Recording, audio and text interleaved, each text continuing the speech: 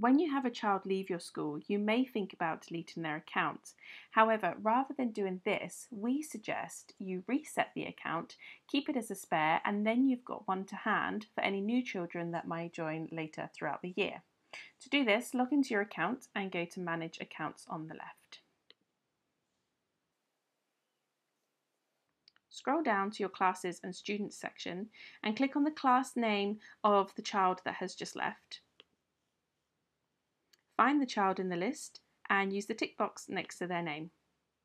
Now click the red Reset and Transfer button. Here you'll be presented with two options. If you don't have a new child that needs the account just yet and want to simply keep it on hand as a spare, click the blue button saying Leave as Spare. There will then be a confirmation message just explaining that by resetting the account it wipes out all of the current information of the previous child, such as the name, the password, all of their playing history and so forth. So if you're sure you're ready to go ahead and do that, just click the green Confirm button.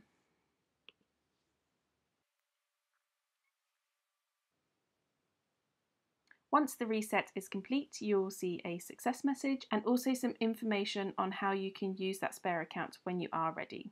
Click Got It. And when the page refreshes, you'll see that that child is no longer listed in your Classes and Students list below, but you will have an extra spare account up here ready to go ahead and use it when you have a new child join.